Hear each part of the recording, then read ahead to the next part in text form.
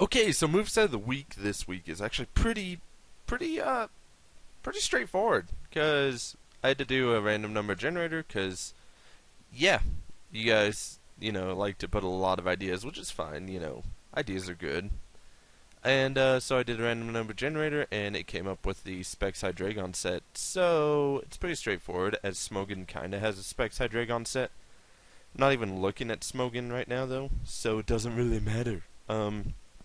But yeah, so basically I figure, yeah, Timid.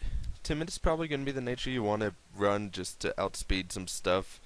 You can run Modest if you aren't worried about being a little bit slower and taking a few hits.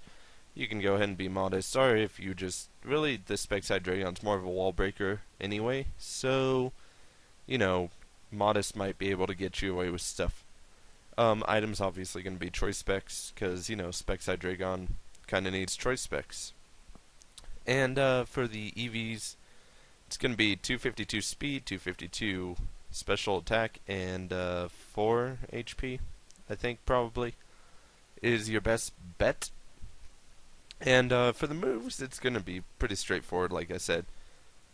Draco Meteor, Focus Blast slash Fire Blast, kind of, because you can do either one, like, depending on what you really want to hit. Or, actually, like, Fire Blast is alternative with any of these moves, except for Draco Meteor, which you're obviously going to want to keep because of reasons.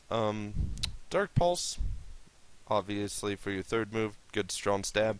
Hits those psychic types on the switch in if they're choiced. So that's good. And then Surf, just to kind of round out coverage purposes.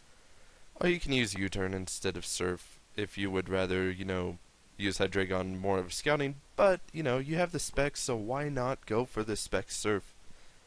But please remember that Fire Blast is alternative with all these moves except for Draco Meteor.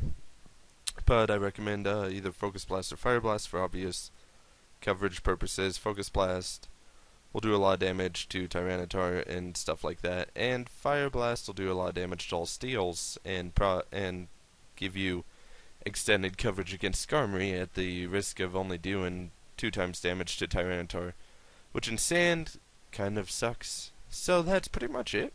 Hope you guys enjoyed this Specs Hydreigon, and as always, leave comments in the comment section below. Let me know what to check out for next week. So see you later.